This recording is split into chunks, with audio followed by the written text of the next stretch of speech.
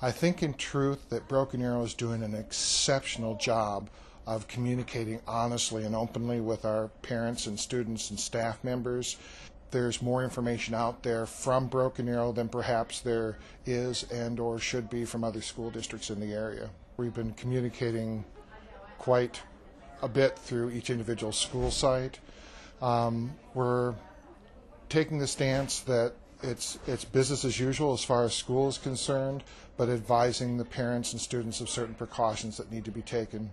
The incidences that have been reported here in Broken Arrow have been mild, and of the few that we're aware of, 2 of those are already back in school again and have been fever-free for greater than 24 hours, so they're eligible to return to classes as usual.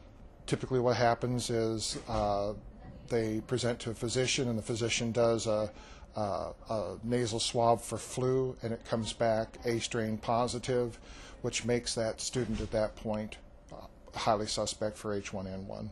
We have a system in Broken Arrow called Schoolcast, and it gives us the opportunity to direct dial multiple households to relay this information, and that's what we've done for every site thus far that we've had any kind of a suspect case of H1N1.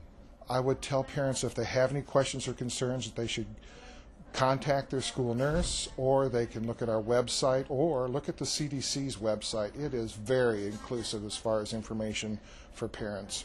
We're staying in touch with Tulsa City County and state departments of health, tracking exactly how this has been identified at those levels as far as contagion is concerned. What we're primarily looking at is fever with headache, sore throat, cough kind of symptoms, primarily upper respiratory, and in some cases we do indeed have some diarrhea and vomiting type symptoms, but first and foremost the upper respiratory with fever. It's spread by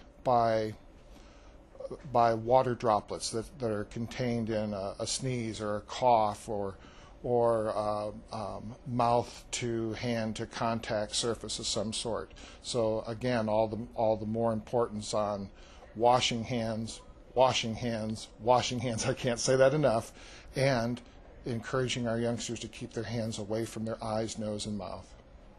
Extra efforts on cleaning and emphasis on hand washing and communicating to parents and students that if we have illness in the household that they need to stay home, they need to be isolated.